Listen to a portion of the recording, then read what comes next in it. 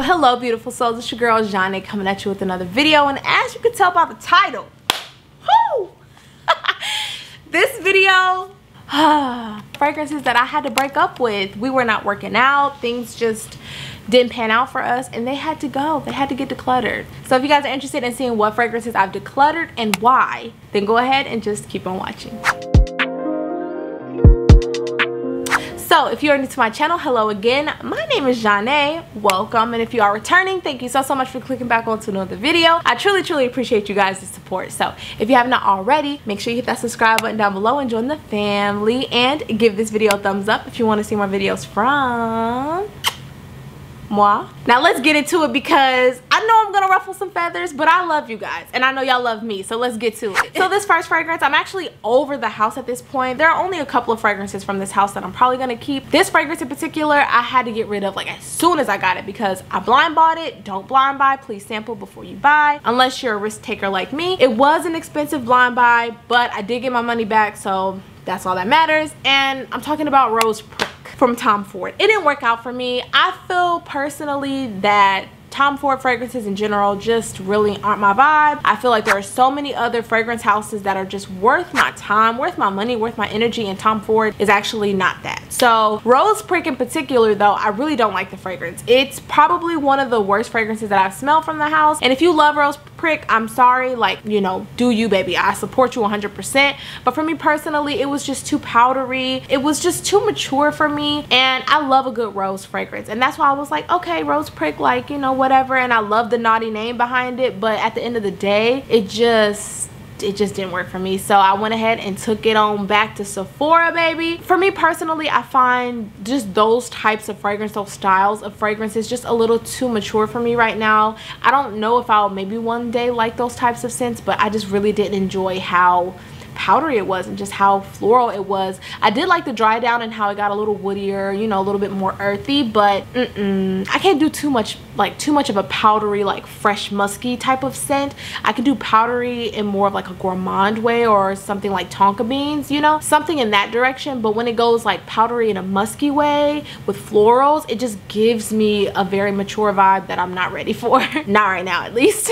Next we have Jasmine Rouge. So we're on the Tom Ford train. I absolutely hated Jasmine Rouge because for me it kind of gave me like indolic vibes, and if you guys don't know that term, it's like they can come off really animalic, very much so. Like, I'm gonna just keep it a buck, it smelled like bad breath, like someone had halitosis. And I don't know if you've ever smelled someone with halitosis or extremely bad breath, but it doesn't smell good, and I don't want my body smelling like that. So I know for some people it's like a staple for them. It smells incredible. They get that nice white floral, you know, just ambiance. But on me, it really screamed just bad breath, and I don't want people thinking my breath stinks because of the fragrance that I'm wearing. It just didn't work out. I love the bottle. I love how the bottle looked, and the concept of it was nice, but just how heady that jasmine was, I did not like it at all. I did not like it at all, and I'm finally like recovering from the damage it did to my mind, because after trying Jasmine Rouge, because I thought I loved jasmine fragrances, but after trying Jasmine Rouge, I thought maybe jasmine wasn't for me. But I've noticed that I love jasmine in different ways. I don't like straight up heady, you know, indolic jasmines, and some people do because it can smell very sexy and sensual on them, but not for me. So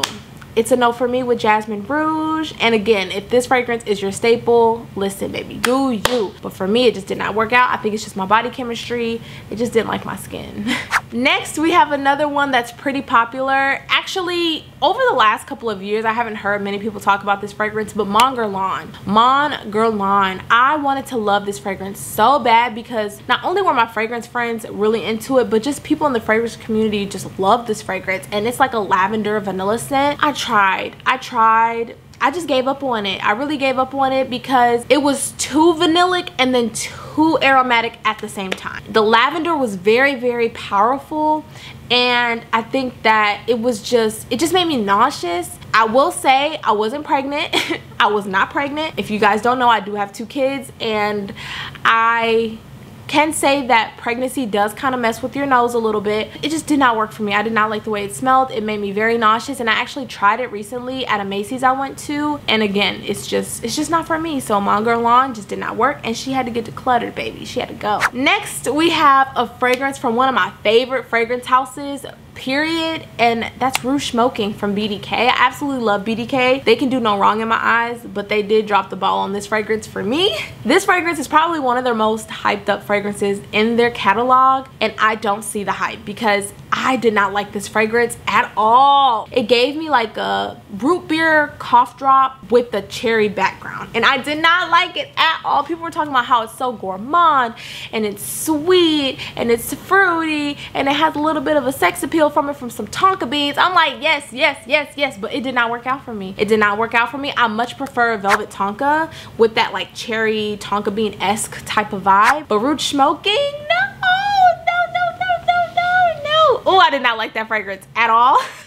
And I don't think I've said that on my channel. Now, the performance was on point. Everything about it was great. The performance was actually really, really good, but it was not good on my skin, y'all. Oh, it was not good. Next, we have Poudre. This was a fragrance that I wanted to love so bad. I kept in my collection for so long, but I went ahead and just got rid of it because I wasn't reaching for it, and it also did that dirty, musky, animalic type of thing that some musks do on me. Not only was this fragrance powdery, but it did have a little bit of sweetness, which I did like. So I could do powdery sweet, I could do powdery gourmand, but I cannot do powdery musky floral. Like, it has to have some sweetness to it. This fragrance in particular had the sweetness. It ticked all the boxes besides the musk on me just smelled dirty. It smelled very weird. Like, it had this kind of like bad breath type of smell, but it wasn't necessarily bad breath. It just had this just weird scent to it. I cannot describe it,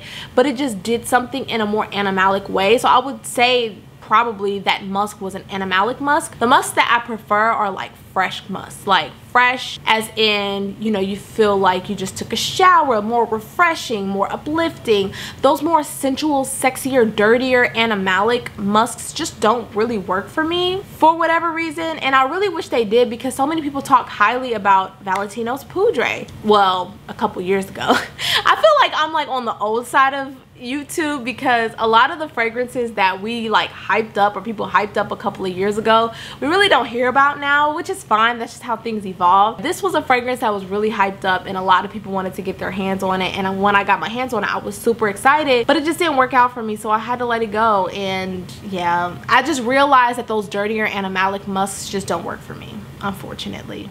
I'm gonna go ahead and say that this next fragrance was one that was really hard for me to give up because now that I think about it, I actually really think I would love it now. I think back then I was kind of iffy about it, and if I was iffy about something, I just let it go. And this fragrance is one that's discontinued. You can't really find it like that, and if you can't find it, they done jacked up the price, honey. And that's Lipstick On from Maison Margiela. I decluttered that fragrance, but I actually feel like I really would enjoy it right now because those powdery, lipsticky, fruity type of scents are actually kind of interesting to me now, and it kind of gives off like Marilyn Monroe vibes. It kind of just gives this vibe, right? And I don't know, I think that might be one that I regret, and we can do a video about the decluttered fragrances that I regret, like I want back into my collection, because I have a few regrets and I'm probably gonna repurchase a few fragrances to bring them back. This is one that I might bring back if I can find it, and if I can find it for, you know, not an astronomical price. But this fragrance is just like it sounds. It's like a lipsticky, fruity, powdery fragrance. It smells like old school lipstick, which again, it's like a vibe. It's not something you can do all the time, but it's a nice vibe to have when you have it. And I like to wear fragrances for myself, and my wife works nights, so sometimes I just wear fragrances that she doesn't like when she's not around because she's very sensitive to smells. But yeah, I really miss that fragrance, and I have broken up with that one, but I think that's one that I'm gonna, you know, call back and be like, hey big head. And last but certainly not least, We have a fragrance that I haven't heard about lately, but again, this was one that was kind of hyped up a couple years ago, and I feel like this fragrance is one that, I don't know, I think I also would like, but I prefer another fragrance over this one. So it's Classique Essence from Jean Paul Gaultier, Scandale by Night. Love that scent. I think that one's discontinued and I need a backup bottle because mine's almost gone. Absolutely love that scent, and I really like the original, but I got rid of it because that was one that I was kind of on the fence about. So I guess we could talk about Classique Essence and Scandale, the original Eau de Parfum, because both of them were the same thing. Like, I liked them, but I didn't love them, and I was kind of like, since I don't love them, I'm just gonna get rid of them. And Classique Essence is more of your orange blossom, you know, sweet vanillic scent. So you have your floral touches and your, you know, your vanillic touches, and then you have Scandale, which is your honey fragrance. It's honey, it's a little bit of floral, you know, you get a little bit of a woody quality in there as well. So they're really pretty scents, but nothing too crazy, nothing too crazy. And that's something that, I don't know, like, I feel like those two fragrances in particular, I wouldn't mind having back in my collection, but I actually prefer Saffenade from Parfums de Marly for that more orange blossom, you know, vanillic touch. Also, Benevolence from House of Sillage is pretty dope as well. So those give like similar vibes, all three of those. So if you have one of those, you don't really need the others. And yeah, so I broke up with those two. So technically, I gave you guys 2 in 1 from the same house, but yeah, I don't know. I was at a point in my life a couple of years ago where I was just like, if I don't love it, I'm just gonna get rid of it. And that's kind of where I'm at now. It's like, if I don't love a fragrance, if I like it, it's not enough for me.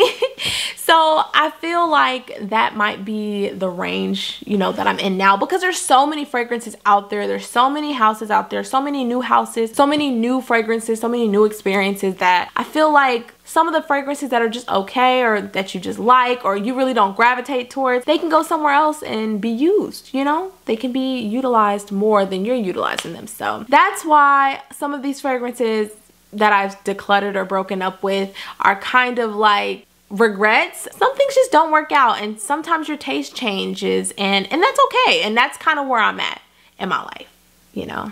So that's all I have for you guys today. If you are new to my channel, I do quiz you guys at the end of all of my videos just to see who's been rocking with me into the end or whatnot. And for today's video, please leave me the crying emoji so I know you guys made it until the end. Because breakups are hard, baby. And these were hard. Some were easier than others. Some were regrets. But, you know, it is what it is. I love you guys so much. And I'll see you all in the next one.